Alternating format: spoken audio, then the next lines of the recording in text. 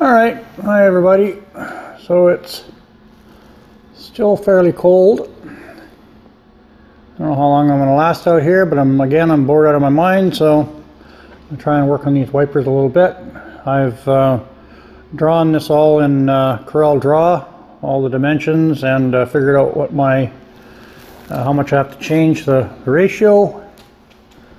So I'm just going to pull this apart and do the one here, and then if my calculations are correct, then I'll do the same thing on the other one. But I'm going to do the one here for to start with. I have to move the pivot point 3/8 of an inch, shorten it 3/8 of an inch. So that's what I'm going to do now. Okay, so there's where I had to take it apart to take the motor off the backing plate, take the one arm out. These little E-clips and circlip holding it all together. Came apart little stubborn because it's probably been together since it was new, but good thing I took it apart because this nut, or this bolt here, clamp bolt for that shaft, was loose, and that was, you know, it's splined on there, and it wouldn't have been too long before it just stripped the spline because it wasn't tight. So I tightened that up, and now I'm going to pull that pin out and move it up this way to shorten that radius 3/8 of an inch, and give that a try. I'm not sure whether that's just pressed in there in that hole or if it's staked in.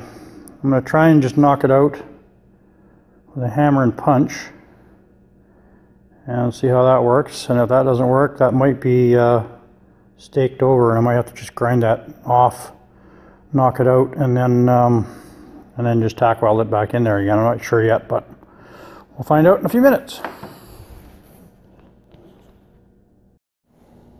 Alright, so got it drilled and pressed in there, and I just realized it's on the wrong side. I gotta knock it out, put it in from this side. Dumbass. So my calculations are correct. 3/8 of an inch was the magic number.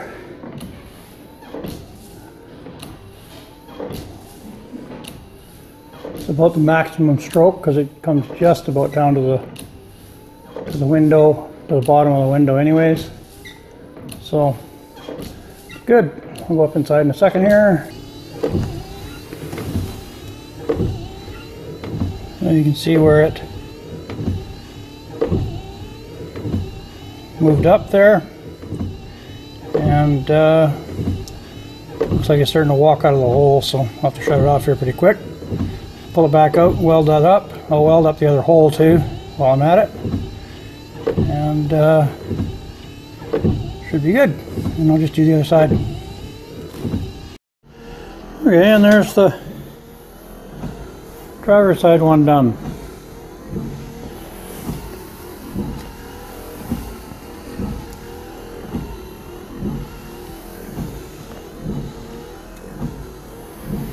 Nice sweep. Couldn't really be any longer. But that 3/8 of an inch was exactly the right number. And once I'd done this second one only took me about an hour and a half to do complete. Shorten the arms and modify the linkage because I knew exactly, you know, what all the measurements were. So anyways, I appreciate everybody's input and ideas and whatnot. All worked out really well.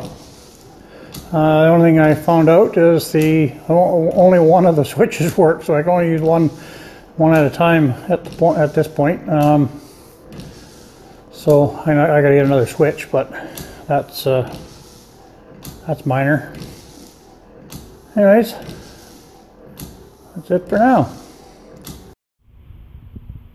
Okay, so for all my drawing I use Corel Draw, and what I did for these windshield wipers is I drew up, and this is in full size, not scaled, but there, this here, from there to there is what the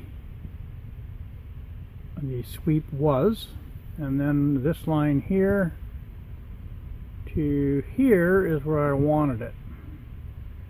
And I drew out this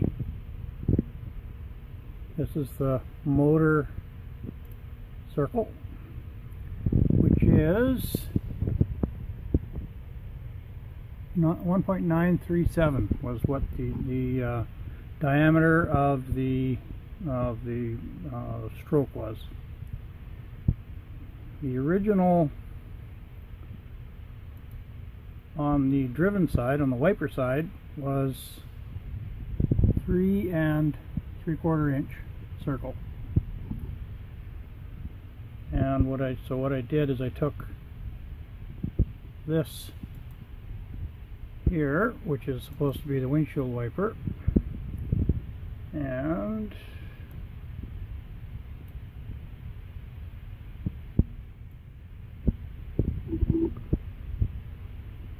I drew it to that point there. So it was here, and where are we at here? So that was the point there of the original, and that's the other one. And let's go back up here and move it. So this, when it's at this point here, and the same on the other side, there's the point, the center point there. So all I did is take and figure that out, and then just measure from this point to that point, which is 0.375, 3/8 of an inch, and I knew that was the diameter of, or how much it had to change. So all worked out really well. Anyways, for anybody that's interested in that, that's how I did it.